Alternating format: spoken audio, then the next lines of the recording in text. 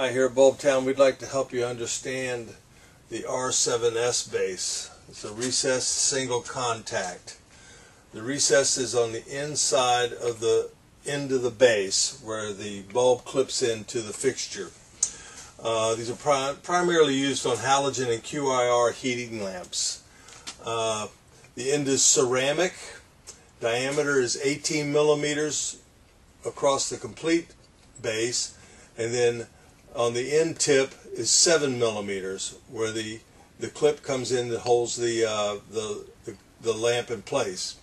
The depth of that, or the length of the inside ceramic, is 9.7 millimeters, and it extends out 4.8 millimeters from the base where it continues on into the glass tube of the lamp.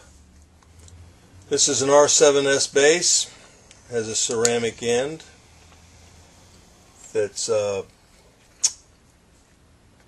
7 millimeters in diameter.